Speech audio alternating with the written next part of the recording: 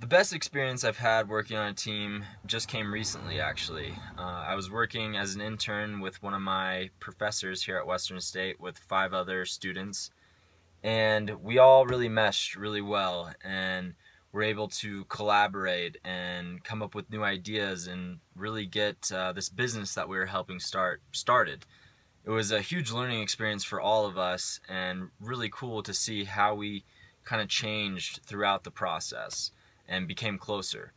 The worst experience that I've had on a team came from a sport experience, not a business or school team, but a hockey team that I played on when I was 17. The coach that I had was not a good coach. He was toxic. He did not treat the players with respect, and it translated into how the other players treated one another.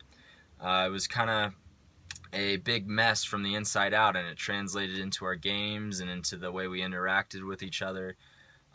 So it was not a good experience overall, but it helped me learn a whole lot about myself and how to interact with other people and how to grow as a person.